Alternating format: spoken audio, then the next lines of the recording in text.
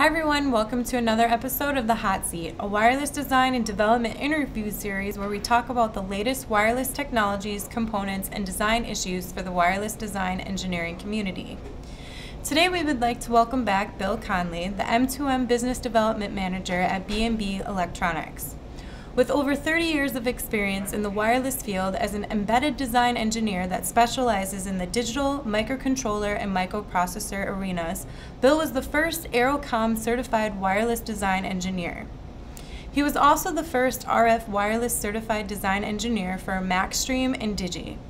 Bill has designed supervisory control and design acquisition and telemetry solutions for remote monitoring and control for 20 years, earning the most innovative product for one of the first wireless mobile MDTs at Land Mobile Expo and Best of Wireless Telemetry at Sensors Expo back in 2002.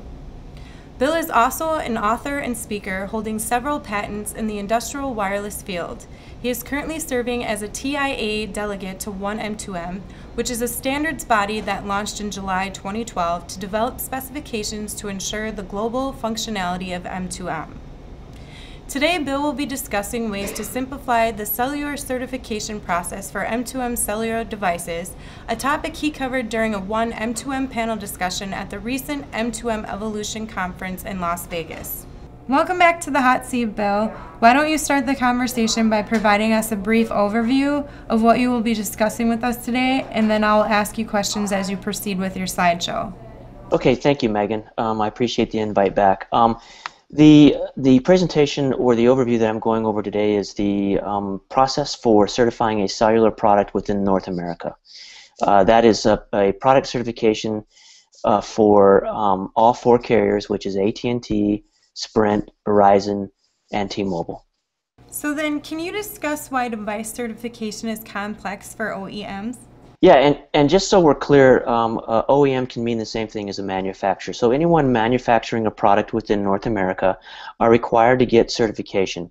And the product certification is much more than a government regulation like the FCC. The process typically goes like this. You build a product, you go through a lab sometimes to qualify your product, then it goes to FCC. From FCC, there's two governing boards for AT&T and T-Mobile, which is called PTCRB and CTIA.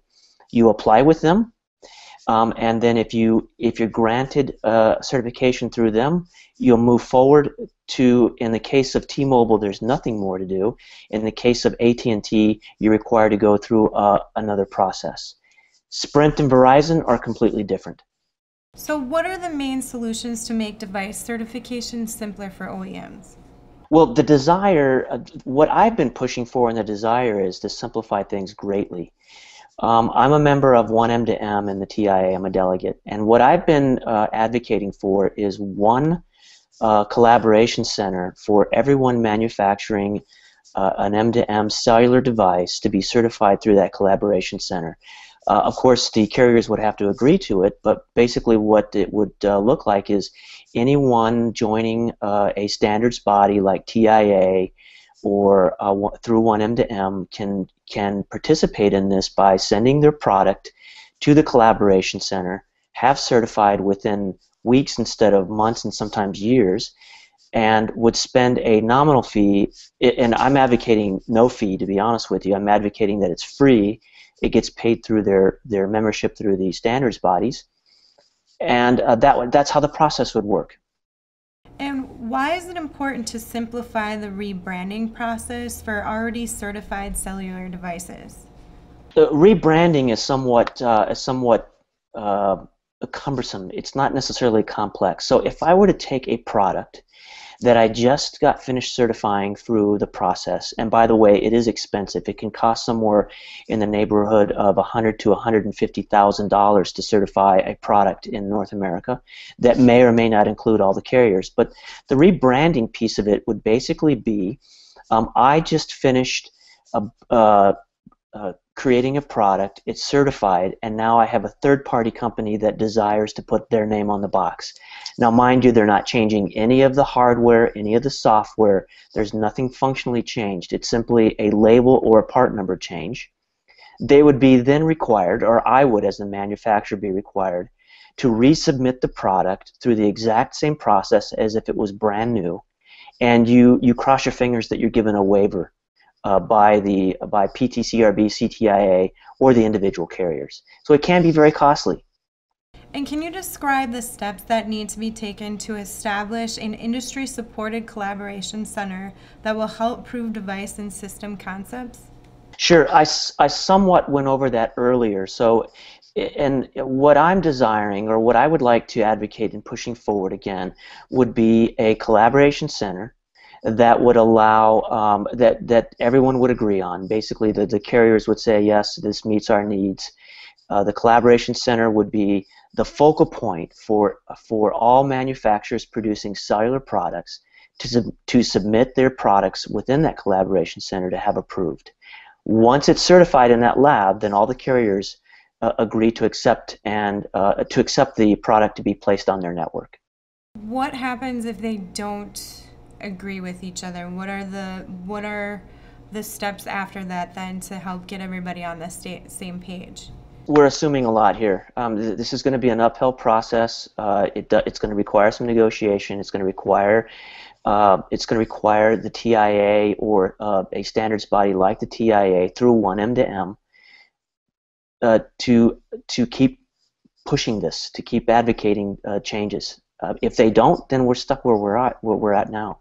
And is there anything else, Bill, that you would like to add to the conversation that you think is important for our viewers to know, especially when it comes to 1M, 2M and the goals that collaboration has? So it's important to understand that when you're going through this process, it's almost impossible to predict how long it's going to take you to get through the process. It's going to be impossible to predict the cost. We can only estimate. I can tell you there's been numbers all the way from $30,000 to $100,000 to $150,000 that people have spent trying to get products certified. In some cases, they didn't succeed.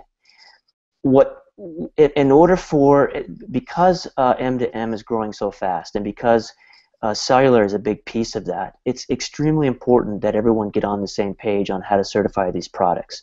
I get that the carriers are trying to protect their networks, but there has to be some meeting of the minds on how this is done. My recommendation: get involved.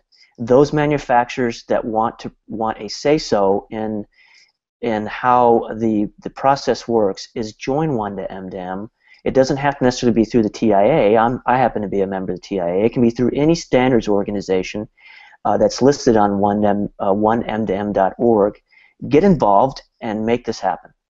Is there any other advice that you can give people who want to get involved on where to go besides the website that you just presented to us? Is there any other way that they can get involved?